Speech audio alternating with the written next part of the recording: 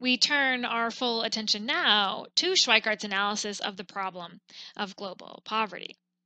Capitalism is the elephant in the room, as Schweickart puts it.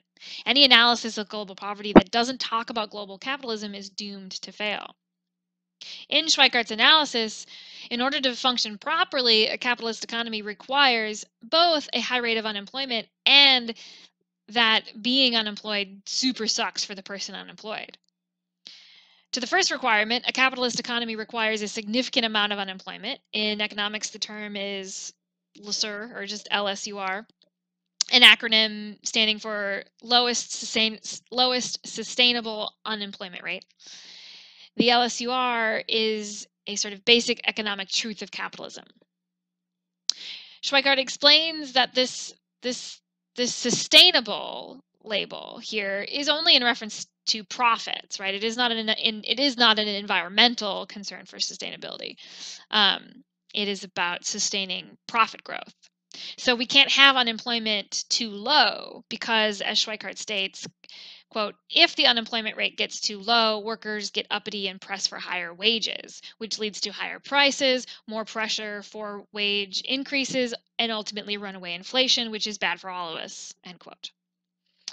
But capitalism and capitalists want unemployment as low and close to that point as possible, since salaries and wages are seen as cutting into profits.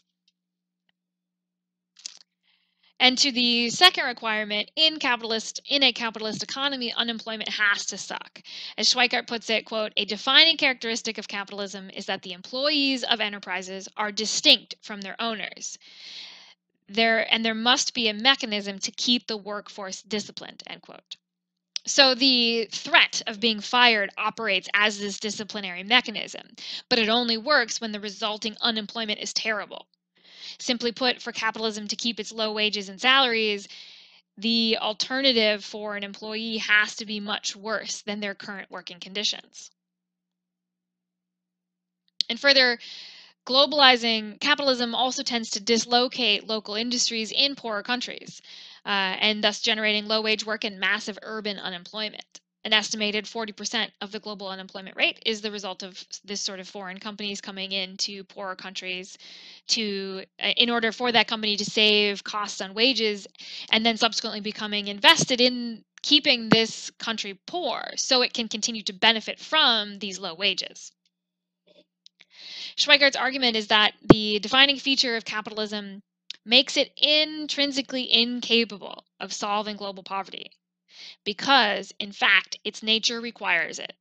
So, if Schweickart is right, poverty will never be eliminated as long as capitalism is the dominant economic system in the world.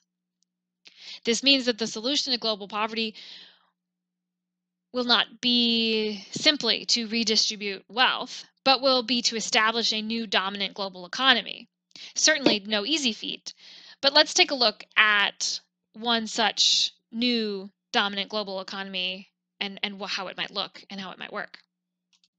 As Schweickart sees it, people are reluctant to talk about capitalism as a cause of poverty because it is widely assumed that there is no known viable alternative. Schweickart thinks that this assumption is wrong. So he proposes an alternative, the central institution of economic democracy, or the worker-managed company.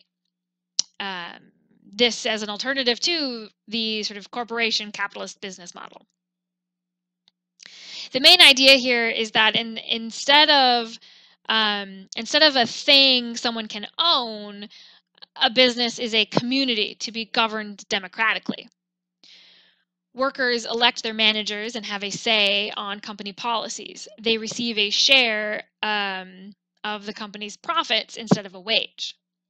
Schweickart argues that economic democracy would be more egalitarian than capitalism while retaining its dynamism and ability to foster innovation. And it would be compatible with full employment, which makes it quite distinct from capitalism.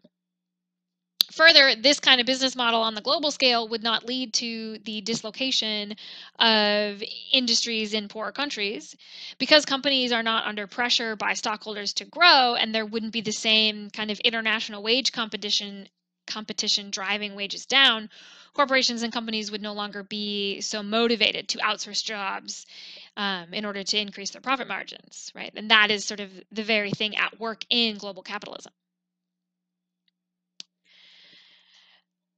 So that's the main idea here behind Schweikart's notion of economic democracy as a viable alternative to global capitalism. It's worth being explicit that whatever my economics are, the reason we read this article in Ethics in Philosophy 103 is because of the reasons stated at the beginning. This article connects ideas and arguments we're examining in our class, and it provides a good example of moral reasoning concerning modern moral problems. Specifically, it provides us an example of how moral reasoning operates in economic and political philosophy. You may want to say that these subjects are separate, but don't let yourself get too comfortable thinking we can neatly divide ethics from other subjects, especially those that have a real impact on our lived lives and our opportunities to live well. While you may ultimately disagree with Schweikart's argument that global capitalism is incompatible with solving global poverty, he does point out realities we can't deny, such as currently there is enough money worldwide to eliminate this problem. And heretofore, philanthropy and reforming trade standards and regulations has not succeeded in eliminating this problem. Schweickart offers a thoughtful, critical perspective on a part of our lives that many of us do not reflect on, namely why the economy is the way it is and how it can be meaningfully different. Philosophers that deal in economics and politics are providing us interesting alternatives to structures that can feel inevitable.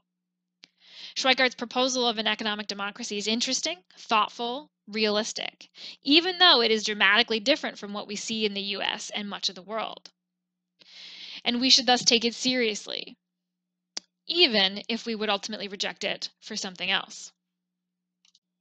Here we are at the end of this PowerPoint video. Now I want you to take the time for further reflection on the topic and implications of Schweikart's article. Take at least 10 minutes to respond to the following questions. Post your responses to the journal on Blackboard. 1. What connections can you draw between Schweikart's philosophical analysis and other philosophers we've studied? For example, Mill, Kant, and Young. Write at least a paragraph identifying the related points and what connections you think are significant. 2. In the introductory section of the article, Schweickart brings up this idea from Karl Marx that problems appear solvable only once we acquire the means to resolve them. Mankind inevitably sets itself only those tasks it is able to solve. The problem itself arises only when the material conditions for its solution are present, or at least in the course of formation. And Schweickart goes on to identify global poverty as this kind of problem. The urgent practical problem of global poverty has become a problem as opposed to an inescapable part of the human condition only because material conditions now exist for its eradication. So here's your question to answer. How would you explain this idea in your own words? And do you agree? Why or why not? And third, how do you articulate your moral responsibility to help solve global poverty in 2021? Do you think you have some responsibility to do something?